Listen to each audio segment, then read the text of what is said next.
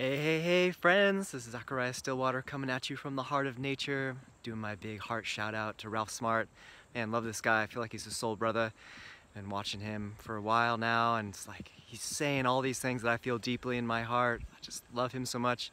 So I wanted to give a shout out to him because he just loves saying, woo! Breathing in that good ass prana, baby. Yeah. And it's true. When you're aligned with love and you feel that in your body, you've purified yourself, you've risen above the duality, the lower vibrations, and you're seeing the good in all, you're understanding the game, and you're free, and you feel love, and you breathe. Just feel it, man. Feel it. The ancients called it prana. There's names, chi. There's all sorts of names for it. The ancient cultures know about this, and here we are, the ancient ones, in these new bodies, telling us, telling you, because we are the same. We are one. We're telling each other, hey, remember the breath, the alignment with the love.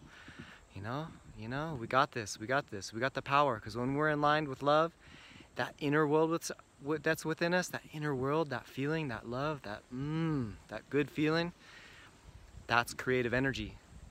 And it's all powerful. And when we come together in that frequency, in that love, and we have common intention, and we say, this is how it's going to be. We're always going to have our freedom. We're going to change this planet. We're going to have low cost of living.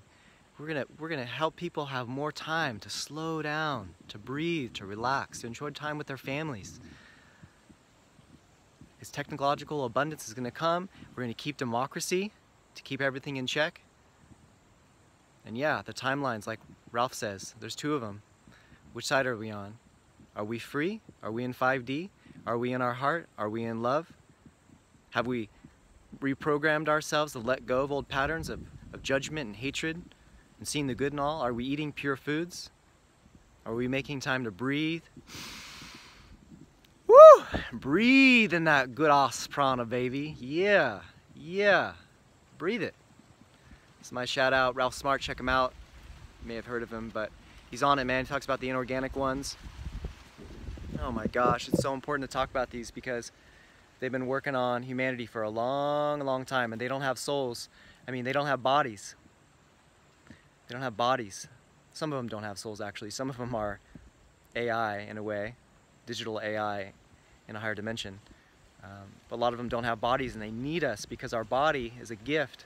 It gives us connection to what created us. The human is a gift. It's an amazing blessing and a real privilege to be a human. And these spirits need us to survive. And as we rise into love, like Ralph says, we're in a new frequency. We're in a higher vibration that they can't control. So anytime someone's pushing fear, beware. Check it. Check yourself. And the key, it takes courage to stay in yourself, to stay in alignment with love. It's hard. There's so many distractions in this world. There's so many traps.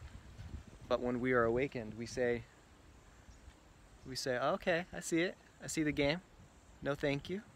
No thank you. I'm going to choose love. I'm going to choose to be in control of myself and think for myself and walk this earth with confidence and strength to know that we are infinitely powerful.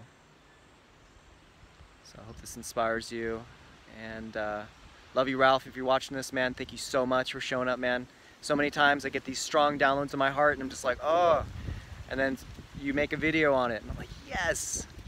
So you're doing the good work, man. Thank you so much. This is Stillwater.